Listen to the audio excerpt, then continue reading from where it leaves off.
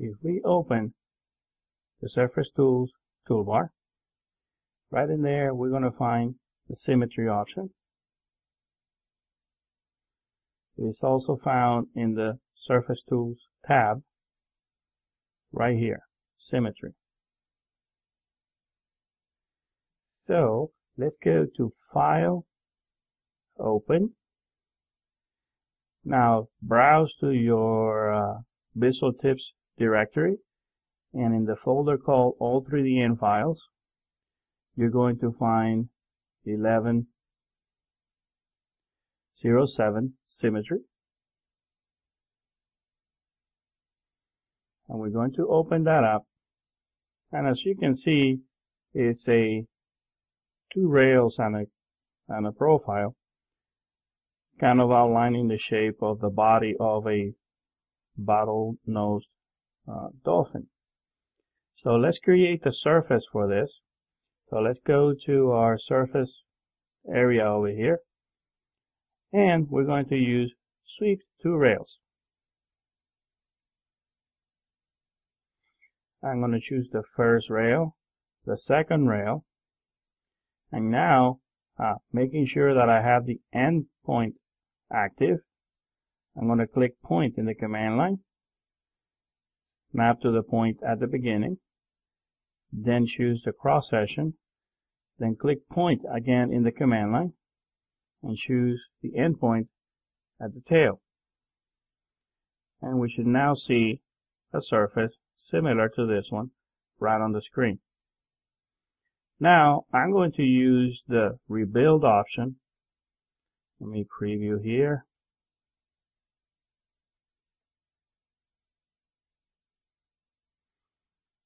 Something like that.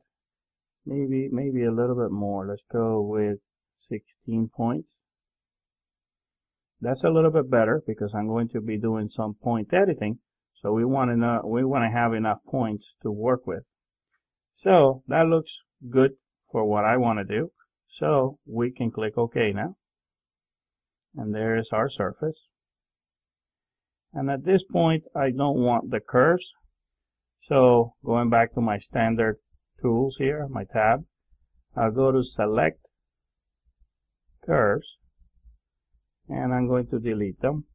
And there's my simple single surface. And what I want to do is I want to edit this section, and I want Rhino to automatically apply any changes I do to the opposite section over here.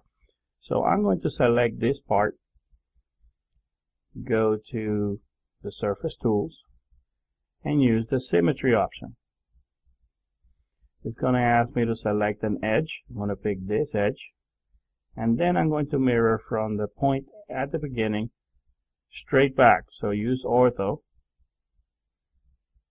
In this case I'm using the shift key, and there we have the full body of the dolphin. This portion was created, is the Symmetry part, and this is the original.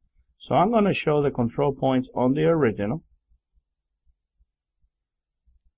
And right now, anything I do here will reflect on the other. So let's go ahead and edit the fins into place. So the dolphin, its dorsal fin is somewhere up here. So we'll go ahead and pull this guy up and begin to form that fin. Pull it back. And as you can see, anything I'm doing on this side reflects on this side. A little bit too high. There we go. And now we can continue shaping this into whatever we think the fin should look like. Something like that.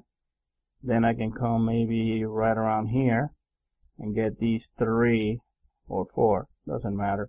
I'm going to use those 3, pull those out this way, and notice that it comes out on the other side as well. So if I bring this down, that one goes down as well. So it makes it real easy to start editing and changing this and have the Symmetry apply all our changes to the rest of the project. Now I'm going to choose here to make the tail. So we can choose these guys right there and pull those out.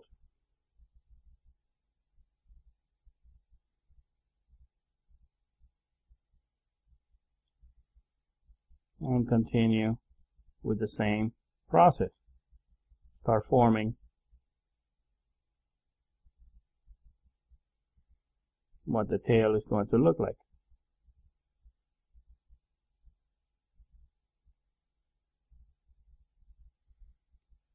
So it's just a matter of pushing and pulling these points until you have whatever you want the tail.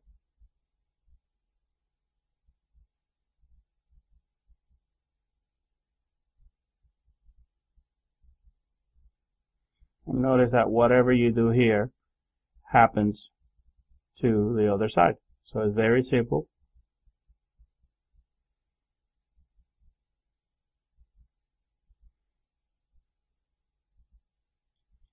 And as you can see, you can very quickly and easily create a